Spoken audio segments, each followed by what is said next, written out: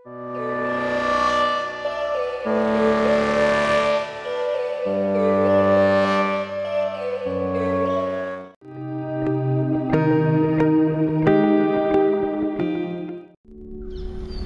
Social media भनेको त थाहै होला नि।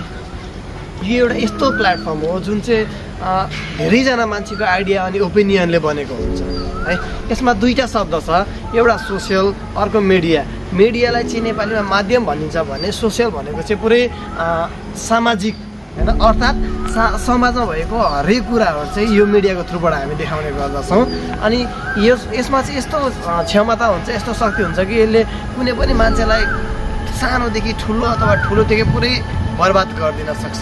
यो चाहिँ सोसल मिडियाको काम हो, तपाईहरुले थाहा पाउन सक्नुहुन्छ। अनि आज हामीले चलाउने फेसबुक, इन्स्टाग्राम, इमो जति पनि छ नि, यो सबै चाहिँ के हो भन्दाखेरि सोसल मिडियाको एउटा माध्यम हो है, जसमा चाहिँ विभिन्न कुराहरू हामीले न्युज पाउने गर्दछौँ। हामी अमेरिकाको होस् कि अब भुटानको होस् कि चाहे हाम्रै देश, यो छिमेकी देशहरू, आफ्नै देशहरूको बारेमा होस्, यो सबैको न्युज हामीले कहाँबाट पाउँछौँ? सोसल मिडियाबाट पाउँदछौँ है। यो कुरा हामीले ध्यानमा राख्नुपर्छ। यो मिडियाले चाहिँ एउटा मान्छेलाई के गर्न सक्छ, एकदमै उसको एकदमै अब भनौँ न भविष्यलाई चाहिँ उज्जवल पारिदिन सक्छ भने कसैकोलाई चाहिँ कहिले पनि नखुल्न सक्ने गरी एकदमै अँध्यारो पार्न सक्छ। सोशल मिडिया हाम्रो लागि टेक्नोलोजीले दिएको एउटा राम्रो उपहार हो र यो सोशल मिडिया राम्रो कामको लागि बनाएको हो, तर केही मानिसहरूले यसको दुरुपयोग गरिरहेका छन्। केही मानिसहरू भाइरल हुनको लागि सोशल मिडियामा नराम्रो एक्टिभिटिजहरू हाल्दै आइरहेका छन्। यसको असर हाम्रो नेपालमा पनि परेको छ। हामीले फेसबुकमा एउटा यस्तो भिडियो हेर्न पुग्यो जहाँ जातीय विवादको बारेमा कुरा भएको थियो। के यही नै हो नेपालीको पहिचान? 436 वर्णको साझा फुलबारी भनिने आज हाम्रो देशमा यो जातै जातले बनेको राम्रो फुलबारीमा आज किन काँडा उम्रिँदैछ?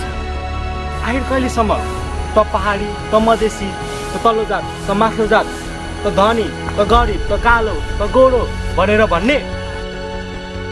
जुन कुरालाई तपाईँ हामीहरूले आफ्नै समाजमा भन्न मिल्थेन, त्यो कुरालाई आज तपाईँहरूले सोसल मिडिया जस्तोमा हालेर अझै विशाल बनाउनु भयो। सानसाना बालबालिकाहरू रामदृष्टिवाले के सिक्छ तपाईँ भन्नुहोस् न। आखिरमा हामीले ठुलै मान्छेको देखासिखी गर्ने हो। तपाईँ आफै सोच्नु न, आउने पुस्तालाई तपाईँहरूबाट के सिक्दैछन्? प्रेम कि घृणा? प्लिज यस्तो विवाद हुने भिडियोहरू नबनाइदिनु होला, नसेयर गर्नु। आखिर तपाईँको रगत रातो अनि हाम्रो रगत सेतो हुने होइन नि त।